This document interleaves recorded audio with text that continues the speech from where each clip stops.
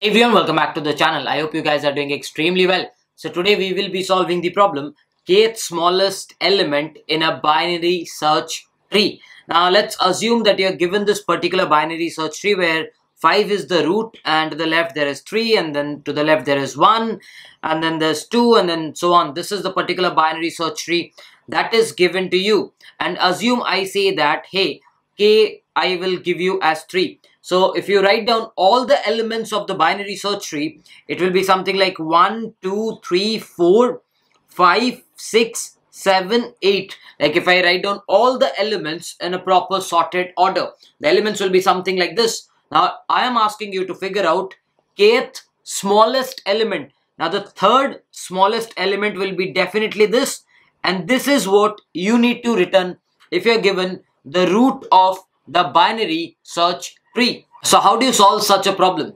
Now one of the naive ways that you can do is you can do any of the DFS traversals, be it in order, post order, pre-order, and then you can just go to all the nodes and you can store all the nodes into some container. If you're using C++, it can be a vector.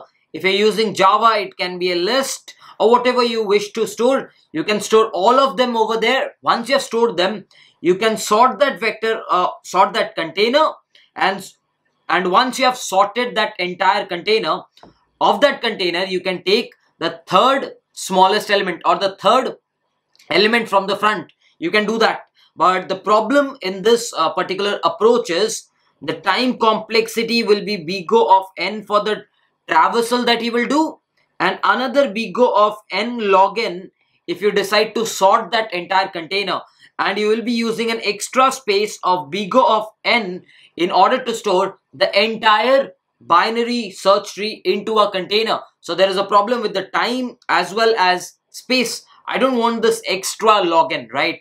I want this to be done in big O of n, and I don't want the usage of big O of n. So that is where the efficient approach comes in. What is an efficient approach? Generally it has been seen that, or it's a property of binary search tree, that if you write down the in order of the binary search tree, yes, if you write down the in order, let's write it over here. So if I write down the in order, what's in order? If you remember, it's left node and then right, basically left root right. So if I ask for this particular tree, left, so this is the first left, which is null. Node will be 1, so I can write 1, then right will be 2, then again node will be 3. So if I write down the entire in order of this particular binary search tree, I will get 1, 2, 3, 4, 5, 6, 7, 8. This is what the in order will look like. Now there is a very interesting property. The in order of any given binary search tree is always in sorted order, because binary search tree follows a particular property that everything to the left of particular node is smaller and everything to the right of a particular node is greater. So that's why I can say that the in order, since it is left node right, the in order will always be sorted. So I can see that the in order is as of now sorted. So if it is sorted, I think I can easily find out the third smallest element, and that's very simple. So we will be eliminating, yes, we will be eliminating the extra n log n that was required to sort. So instead of doing any particular DFS traversal, we will be doing an in order traversal of the binary search tree, and hence we'll be eliminating the extra log n factor of sorting. But still we're using an extra space complexity of big O of n. But still we're using an extra space complexity of big O of n in order to store this entire BST. So how can you make sure that we don't use an extra space? So what we will do is, what if I say that, hey, listen, you're doing an in order traversal, right? So why can't you keep a counter 0? So whenever you visit the node, because in order traversal is left, then the node or the root, and then the right. So you're going left. So whenever you visit a particular node, that means that is when the traversal is happening. That is when you're visiting a particular node. So whenever you're visiting a node, why can't you do a counter plus plus? Because that is when you're visiting a node. So if you can in the traversal, yes, in the traversal, if you can do a counter plus plus, and at the moment the counter becomes equal to k, can I say my answer will be the node that you are currently standing at? I think in the traversal, be it the recursive traversal, be it the stack traversal, be it the Morris traversal, in any of the traversals, if you can insert this logic where you say, hey, listen, I'm going to do a counter plus plus the moment I am at the node, and if the counter is equivalent to the k, I can easily say that that is my kth smallest element. I think that should definitely work. So what kind of traversals you can do? Let's talk about that.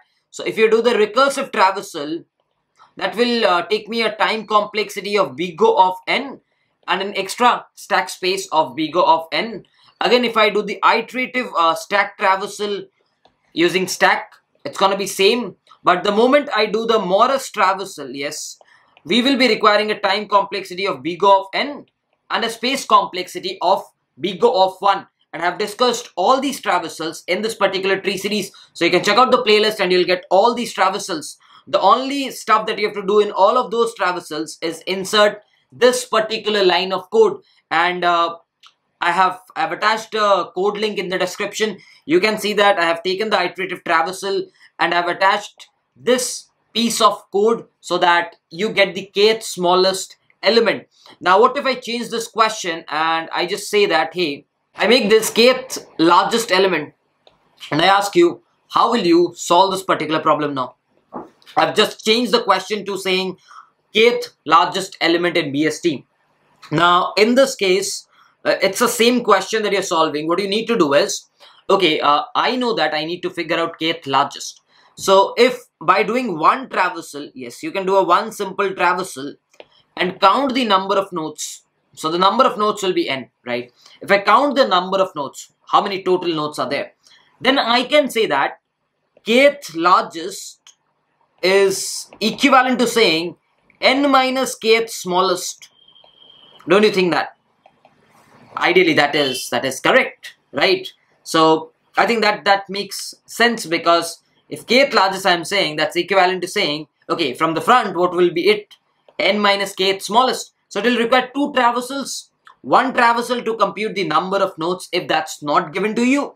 And then in order to find kth largest, you just need to find n minus kth smallest. So that's the shuttle change that you have to do, and you'll be able to easily figure out the n minus kth smallest element on a particular given BST. So I hope guys you have understood the entire explanation, and if you want the code, the link will be in the description. So just in case you did understand, please make sure you like this video, and if you're new to this channel, do consider subscribing, because that is the only thing that keeps me motivated to make such kind of content. And with this, I'll be wrapping up this video. Let's meet in the next one. Bye bye, take care.